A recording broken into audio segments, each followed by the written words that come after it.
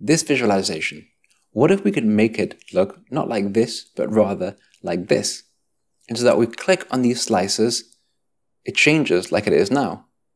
This is the dynamic details that we're giving to our users to really emphasize whatever point that we want to create in our visualizations. I think it's really helpful, a lot of fun. So let's just have a look and see how it works. So as you can see, the basis of everything is just an area chart. I mean, really, I created something very similar to this in my previous video. Take a look, but you can see that generally speaking, this is quite a basic visualization. So let's get to it. The first thing I'm going to do is I'm going to copy this text mark. This text mark is simply creating the data labels that we have already. So I'm going to copy that and I'm going to paste it. What I then want to do, I'll just make some really basic changes. And hopefully that'll again show you that it's not a complex thing what we're doing.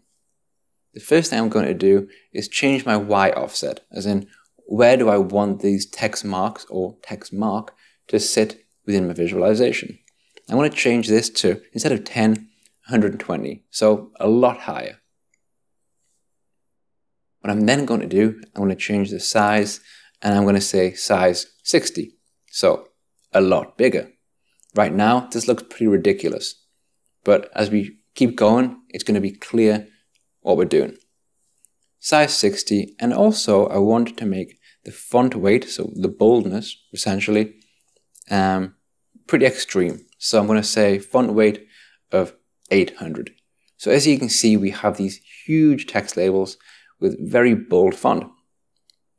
So that is, for the formatting part, the basis of what I want.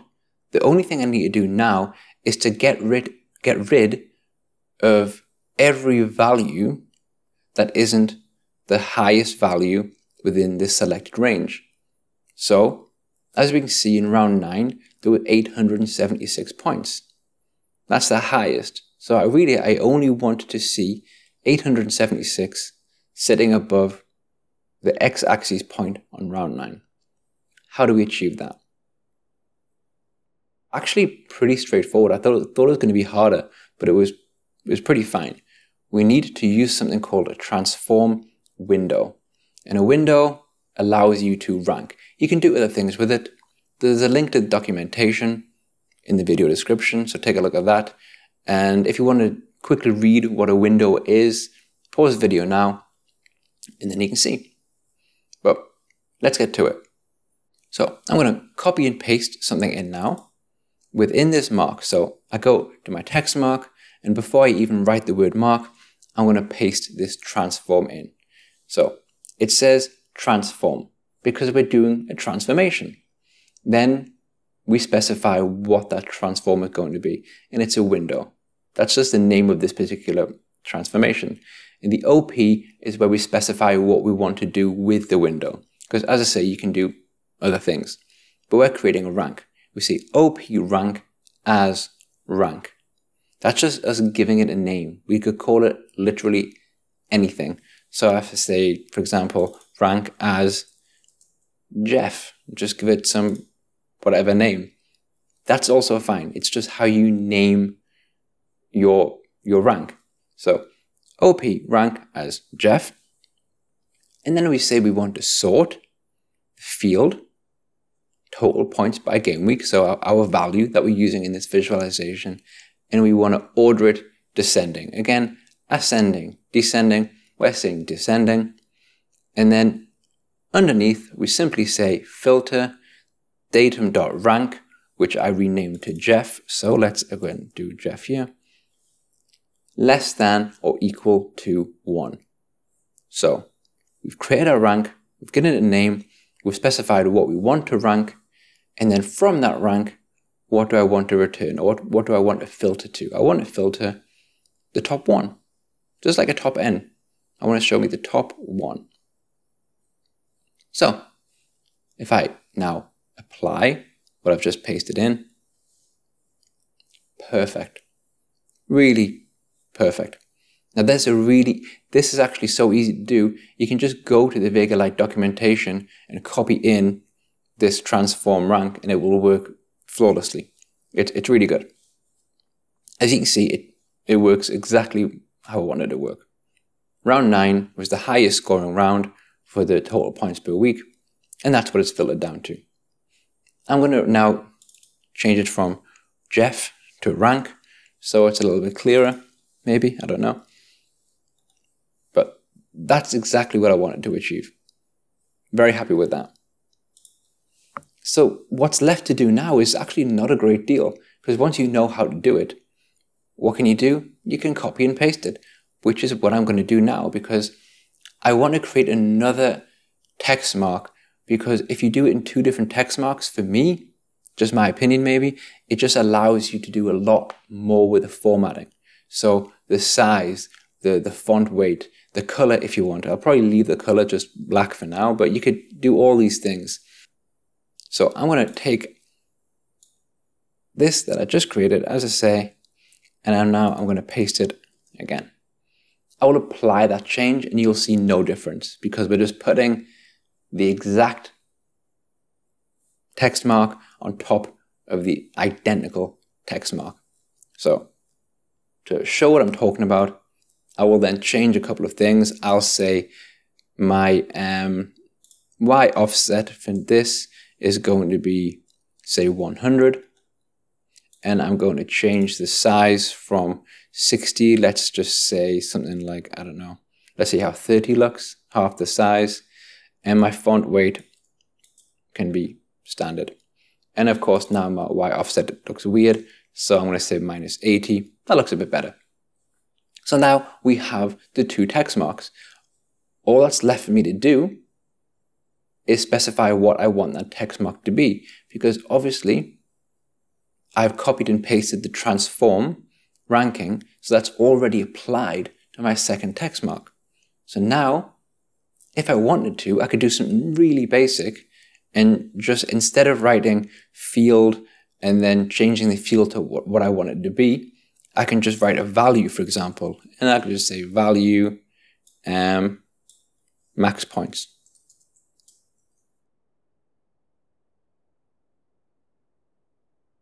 There you go. 876 is the max points. I would like it to be a bit nicer than that. Give a bit more information to the user. And it's a pretty straightforward thing to do. Especially because we already have the transform. Now in the transform, underneath here, where we have our filter, I can just add something else. And I can say, I want to calculate a specific text. So say calculate, and then I can specify my text.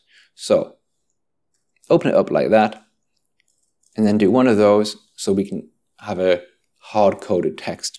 Let's just say, again, keep it basic for now. Let's say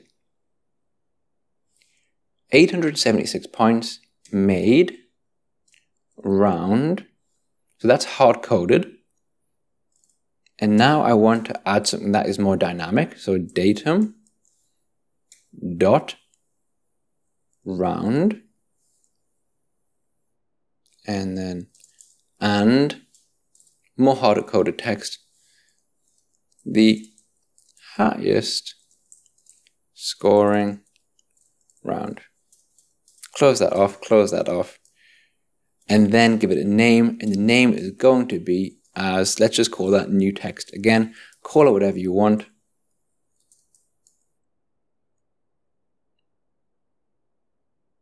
Done. So now we just need to reference that text within our mark.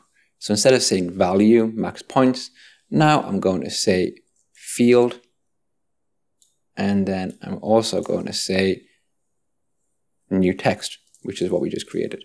A couple of things. Of course, you need to ensure you're getting the formatting correct. So here, for example, I need to have a space. And also here. 876 points made round 9 the highest scoring round. We get a full stop there as well. Not bad, actually. So we have some dynamic text because it says round 9. Something that's quite interesting, I found in the Vega documentation, but not in the Vega Lite documentation, that you can add line breaks, but it does work for Vega Lite as well.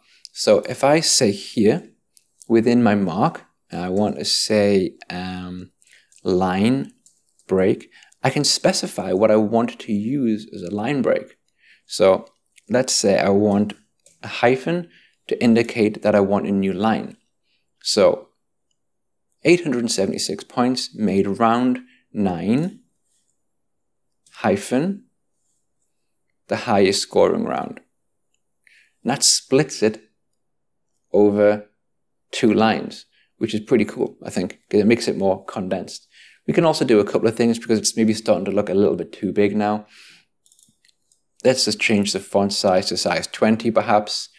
That's a bit nicer. So now we have something pretty decent. 876 points made round 9 the highest scoring round. So if we go back now and look at our filters, our slices, let's see what happens. 89 made round 2 the highest scoring round. 79. I should have used the word points there perhaps. 79 points made round 13 the highest scoring round. But you can see what's happening. We click on a team, it changes based on that team's data. And also we use this round slicer as well, and it changes there. So it's working just how I created. I made it with a flaw, but it's working nonetheless. What you can also do, what I chose to do, is also have a very basic DAX measure, which when I select on a particular team, will give me the abbreviated name of that team. So the measure that I'm using is this selected team. So if the team ID is filtered, give me the name or the abbreviated name of that team. If it's not, just give me the word all teams, or the 2 words all teams, I should say. That allows me to add another dynamic element into these dynamic details. So let's just try that now. And now I'm going to paste something in that I created earlier and see what happens. So 876 points scored by all teams, made round 9.